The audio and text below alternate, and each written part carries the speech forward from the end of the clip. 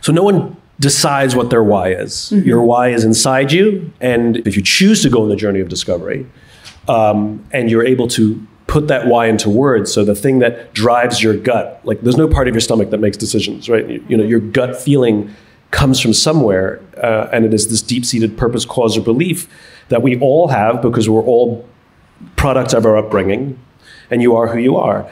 And so for me, it wasn't a question of deciding on it, but it was discovering it, and not uncommon.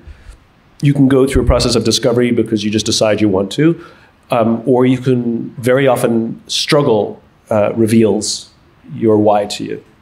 I think that's probably very much your case as well. You know, you had to hit the bottom before you realized who you were. I had to face what I thought was bankruptcy. I had to face collapse. I had to face humiliation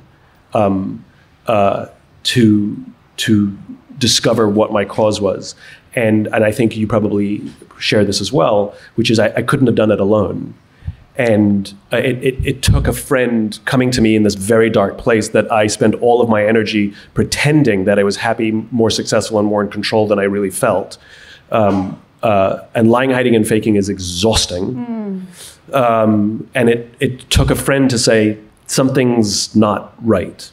Even I was so good at it, even my family didn't recognize it. But this friend did, and I came clean. And all of the energy that was going into lying, hiding, and faking went into rediscovering passion. And it wasn't the discovering of my why that set me on the path. It was the discovering of my why and then wanting desperately to share it with my friends, because I love my friends and I want them to have what I found. And they started making crazy life changes and making these huge decisions with total confidence.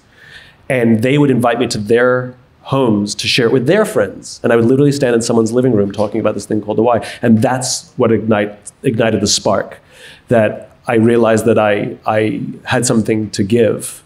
And you discover service. I mean, this is what a life of service means, which is, the reason, people keep talking about, or we're told you have a gift, well, the very definition of a gift is it's supposed to be given. And I think that if you have a gift and you're not sharing it, I think you're just selfish.